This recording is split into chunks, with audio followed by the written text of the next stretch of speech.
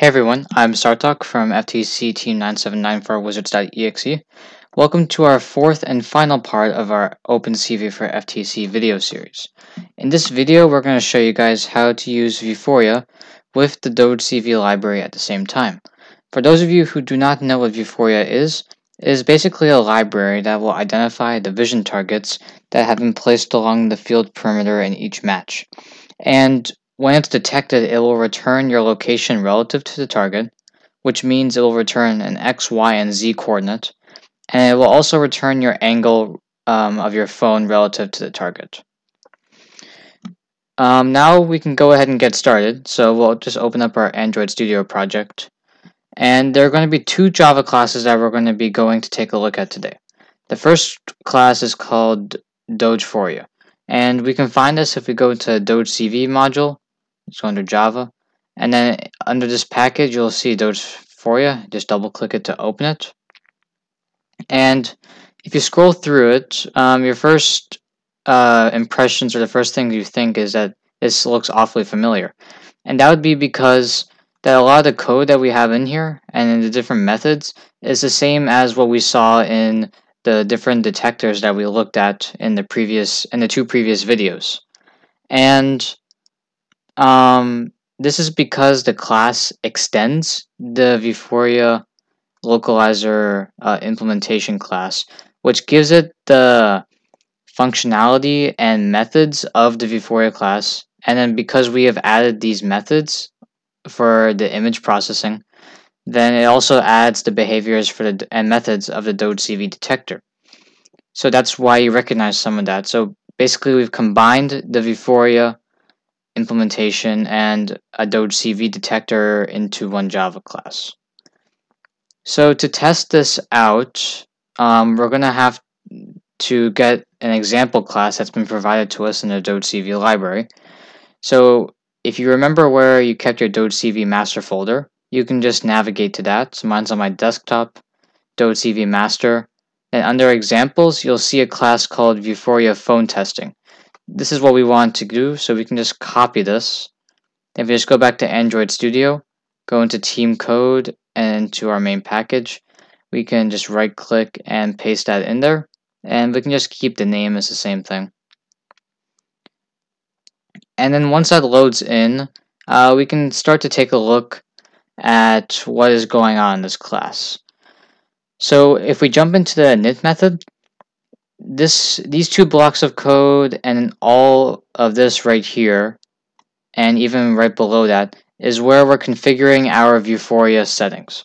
So over here we're just passing in our camera monitor. We're giving it a license key, which allows us to use the Vuforia targets and the library. And then over here we're creating our Dogeforia object, which allows us to integrate the Vuforia parameters, which we just defined above here, and the Doge CV detector, which we'll add into this class in just a little bit.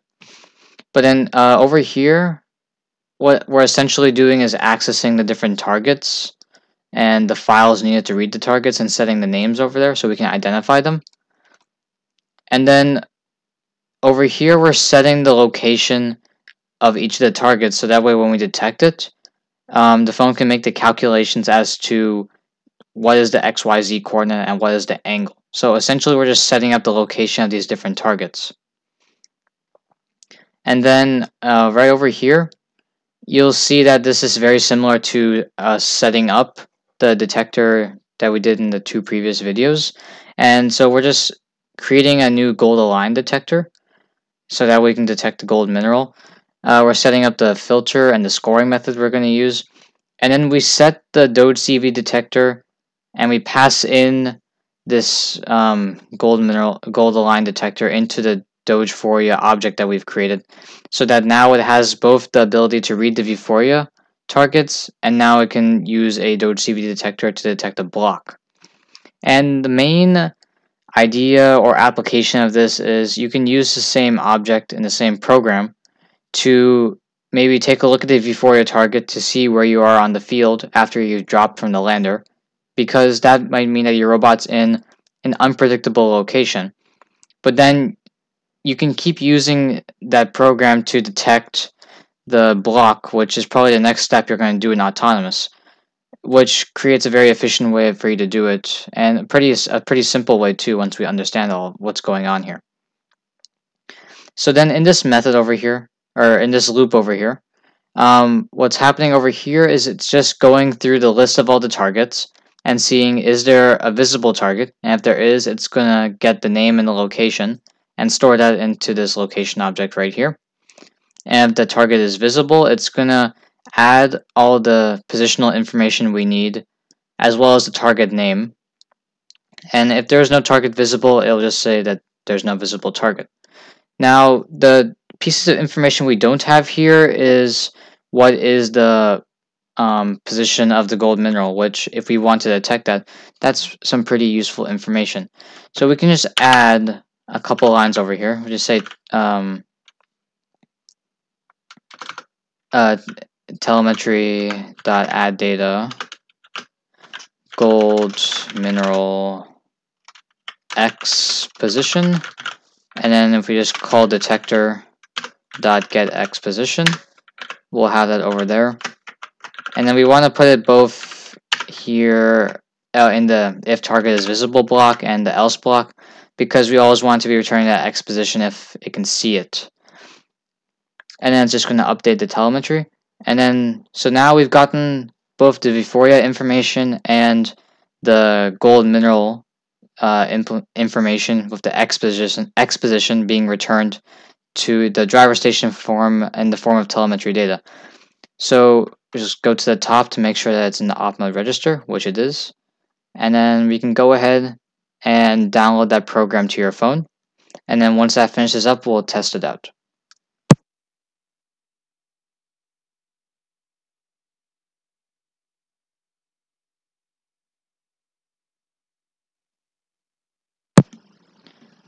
Alright, so once it finishes downloading, you should go ahead and pull up your robot controller and driver station phone. I'll pull up my screen so you guys can see what's going on. So now if we go into our teleop menu, and then you see the class Vuforia phone testing, that's where we want to start. And we will initialize it. And then we can go ahead and press play. So now what you'll see here is that on the phone screen you can see the name of the Vuforia target it's detecting, and you can see that it's giving you the target name, your X, Y, and Z position related to that, and also the angle of rotation relative to the target in each of the X, Y, and Z directions. And then so if I pull my phone away from that and then drag it over to the gold mineral, you'll see that it has identified the gold mineral and is returning that X position over there. So we're getting both the functionality of a gold mineral detector, and we're able to see the different Vuforia targets also. And if we go back over here, the program is able to detect all of the different targets we have. So you see that this identifies as the blue rover, and this has the craters, and this is the red footprint, or the moon landing.